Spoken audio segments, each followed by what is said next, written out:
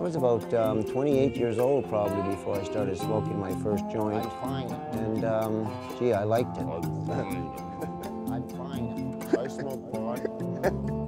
The whole room was lit up with laughter. Tremendous laughter. I'm fine. Having real contact. It was kind of floating.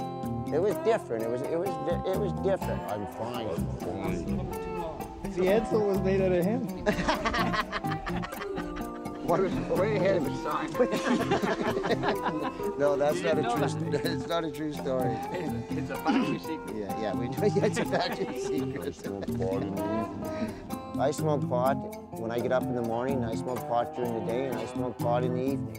And I do that every day, and I've been doing that every day for 20 years. I'm fine. I'm fine. I'm fine. It's a mind stimulator for me. I get very, very productive. It acts differently with different people. I would have to say I abuse it.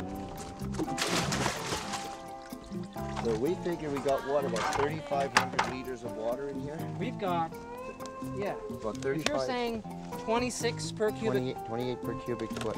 gallons. Releasing on about 700 plants. About 5 liters a plant.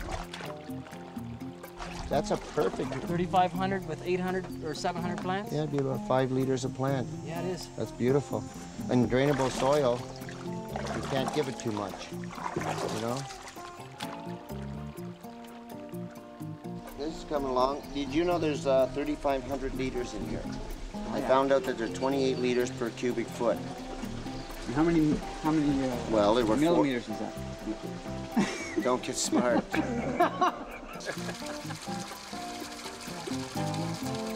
Or if you're going to school or something, you shouldn't smoke during school days. You know, I think that perhaps, yes, it wouldn't harm you to have a joint at night. Even doing homework would be fine. I wouldn't, but there's a time and place, and yeah, I don't think that you should smoke marijuana all the time. Okay, slow this one down a little, please. A little bit more. A little bit more. Oh, that's perfect. Oh, wonderful. Wonderful.